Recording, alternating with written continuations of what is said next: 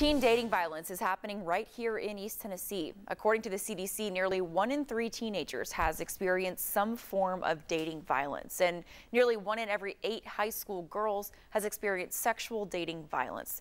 At just 16 years old, Knoxville native Emily Ann Buck experienced both. 10 News reporter Caitlin Keenahan spoke with her about how we can end it. At 16 years old, love feels real. He was perfect.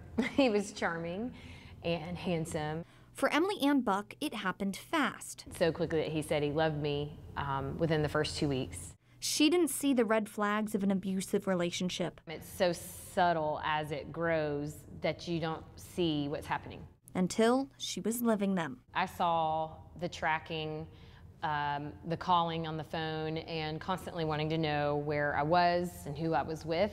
Then the abuse turned sexual. For me, it was physical photos that were passed around. This all happened while they were in high school. I was suicidal twice. And sometimes I share that and sometimes I don't.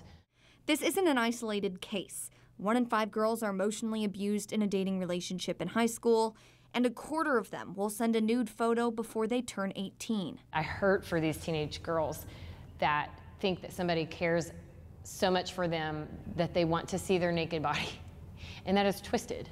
But to end it, Dr. David Kitts with the Knoxville Police Department says you have to be able to identify it. You're in an abusive situation, and when the person is extremely jealous, when they're controlling, and they want to isolate you from family and friends. Educate. Every opportunity we can, we've got to portray what a healthy relationship looks like.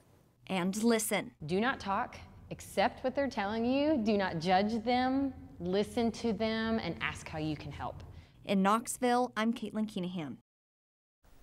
Teens who experience dating violence are more likely to suffer from trauma, depression, and anxiety later in life. The CDC also says it increases their risk for domestic abuse in the future.